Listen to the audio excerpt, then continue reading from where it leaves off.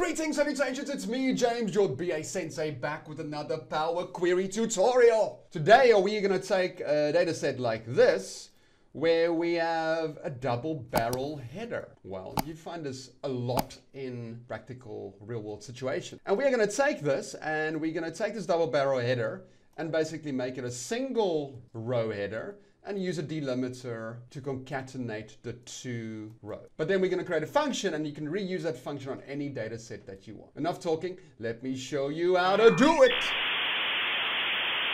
All right, and as always, we get the data into Power Query by selecting your data over there, going to data and saying from table or range. So the very first thing we do is we isolate the top two rows. Okay, so I'm going to add a step over there, clicking on that add step icon there. And I'm going to say table first n, and I'm going to tell it give me the first two rows, because in this case, I'm looking at the first two rows.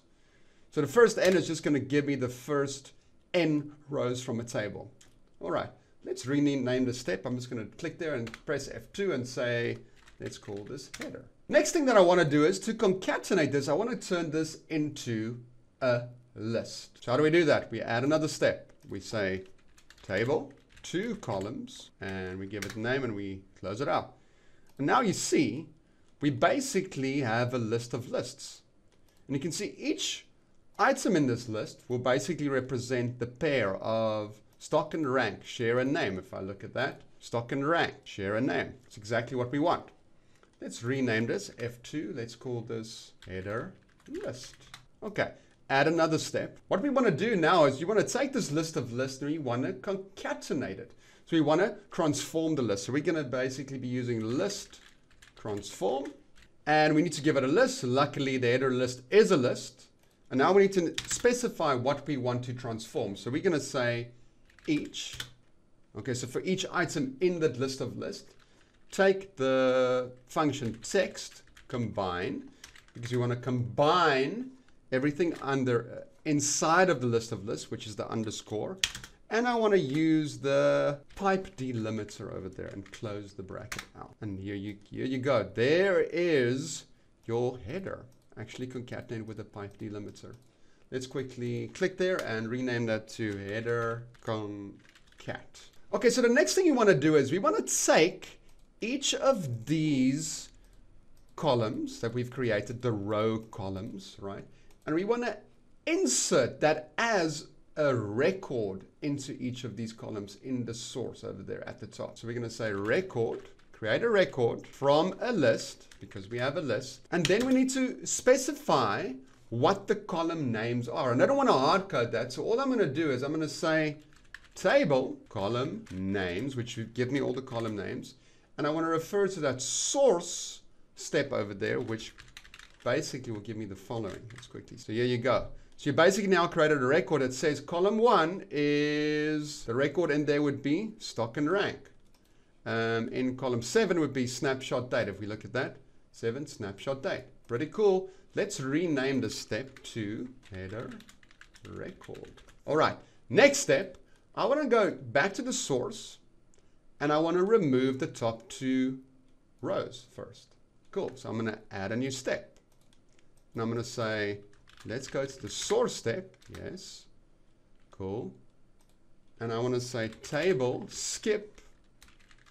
From the source, I want to skip the top two rows. Yes. Cool. That's exactly what we wanted. Source skip. That's what I renamed that to. All right.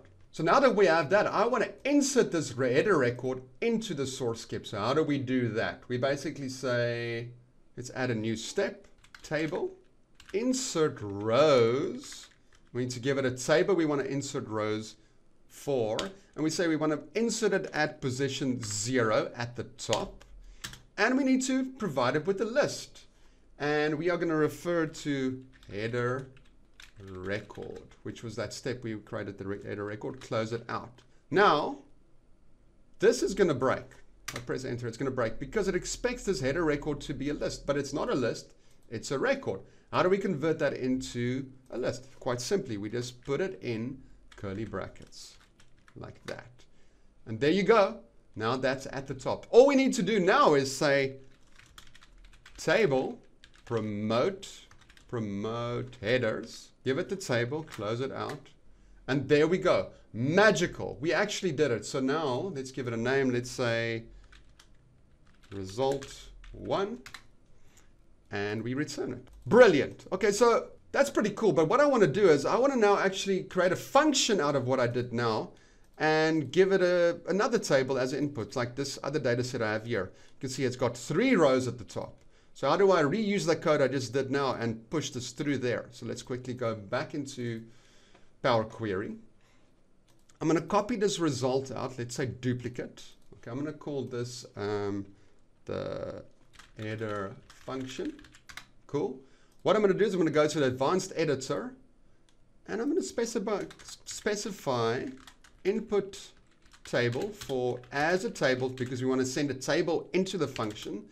And then I want to dynamically also specify the number of rows I want to skip and use as double barrel headers. So we can say there row number and as a number. Cool. And we put a little rocket dash in there. And then we take the input variable and we just input table and we replace the source with that because that will become that. And you know, where we skip the first 2, that was kind of hard coded. We give it dynamically the row number and say make that. And then over there where we skip it in the source as well. And that's basically it. You say, okay, now we have a header function. Brilliant. Okay, so I'm quickly going to take this data set. You can see it's got the 3 rows, completely different data set. I'm going to take this. I'm going to pull it into Power Query. This is called table 3. Okay. I'm going to start a brand new query. Let's say other sources blank query. And I'm going to start by referring to the header function. There we go. And first I'm going to give it table 3 as the input. Yes. And I know that I want to skip the top 3 rows. That's it. And like magic, I reused, let's return it to Excel. I basically reused that function and applied it on a completely different data set, and it worked like a charm. Well, I hope that helped you see how powerful functions are and what cool things you can do with functions in Power Query. BASensei signing out.